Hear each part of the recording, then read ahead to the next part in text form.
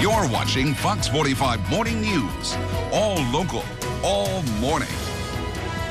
All right, thank you, Candace. We're going to be talking about treating tumors in the uterus through your wrist. Which sounds amazing to me. Coming up, how the procedure works and why no hospitalization is needed. 7:13.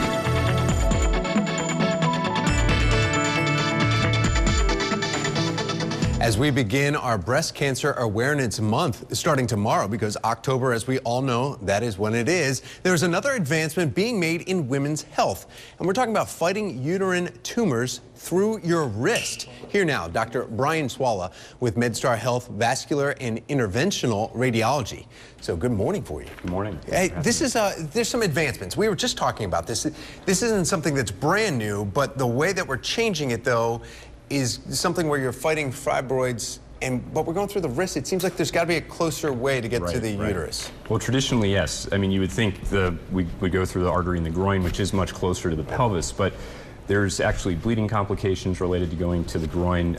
There is, actually for me, it's actually easier to come from the wrist and come straight down. How is that, though? Because you're going through the arteries, right? I mean, you're using the veins, arteries there. Yeah, we are using the artery in the wrist, and it's actually, we just make a turn up in the chest, come all the way down.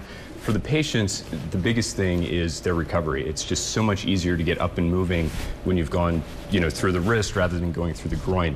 It's minimally 2-hour recovery from or at least 2 hours with your legs straight, up to 6 hours, with your legs straight when we would go through the groin. Now women can literally get off the table and, walk to the recovery area. I was reading a little bit, some doctors are even saying they could be almost sitting up during this, or at least inclined during this. Is that true? Yes, that's true as well. Women are typically laying flat with their arm out, but yes, positioning is a little bit easier in a lot of ways and just more comfortable for them during the procedure. Your job is basically to make procedures less invasive. I mean, and this is the epitome of that. Yeah, it absolutely is. I mean, the fact that we can essentially treat, from the wrist down to the pelvis, get some women home the same day, recovering within, 3 to 4 days back to work, back to their usual routine and seeing a, major improvement in their symptoms. And let's talk a little bit more about some of those symptoms real quick. We'll back up and go to the front. Sure. Fibroids, these tumors, what are they? So the tumors are basically, they form in the wall of the uterus. They cause heavy bleeding, which is usually most women's main concern during their menstrual periods. The other big thing is pressure on the bladder, so it causes a lot of urinary symptoms and then pain. And a lot of women, they would like to avoid having their uterus removed. That's a big surgery, 6 to 8 weeks of recovery.